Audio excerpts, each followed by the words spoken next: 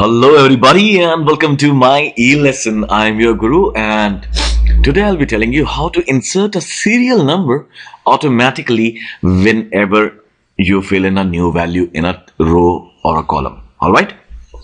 I'll say I've given this example over here. I've taken a few names, serial numbers are mentioned over here and names are mentioned over here. This is a common scenario in most of our files. We have to use serial numbers, right? But it's a pain to enter serial numbers every now and again, or updating them whenever you add in some new value. You can even drag and drop them, I know, or you can autofill the serial numbers, but not the way that I'm proposing. Okay, the example, I have some names over here. Sumit, John, Rambo, Hulk, Superman, He-Man, Magneto. These are the people whom I know. All superheroes. Magneto is not. Alright, so what I want is whenever I actually enter a name in this row, this serial number column should automatically populate. So say for example I enter another superhero name, say not a superhero but again a character I'm very fond of, Tintin. As soon as I mention Tintin over here, we get the serial number 8. There is another superhero I like, which is Spider-Man.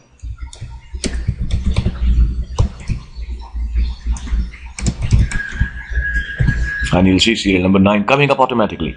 Now, how did I do it? It was very simple. I actually used two formulas. One was if formula, the other is blank formula. And how did I use it? I'll show you. Now, I have already entered the formula here. You see, I'll delete this formula just so that. There's one thing that we have to do is that in the first entry, we have to give a serial number.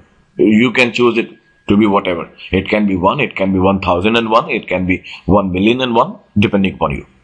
Now, in the second cell wherein we want the second serial number, that is where we start entering the formula. The formula would read like this: is equal to if. Now it says logical test, and usually we give a condition, right? If this is greater than or lower than. I actually am entering a formula over here. If is blank. And which cell is blank? This cell. If the cell which is supposed to have the name of the heroes or anything else, if it is blank, then keep the serial number cell blank. How do I do that? Quotes, space, quotes, comma. Now if the cell is not blank, then what should be there? Then we should have another formula, which is a total addition formula, a simple sum formula, which is this cell, the cell above the serial number, plus 1. That's it. Close the bracket. Here's the answer.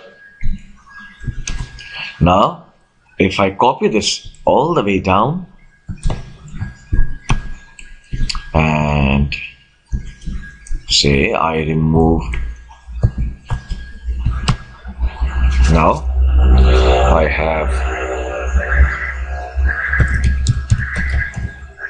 Captain America, Spider-Man.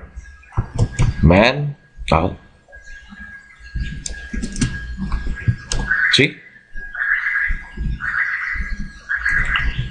So very simple. I hope you liked this video. This file is actually available for free download on my website myelesson.org. You can also choose to read an article about this on myelesson.blogspot.com. So until the next video, this is your guru now signing off for the day. Have a wonderful day ahead. Don't forget to share the video.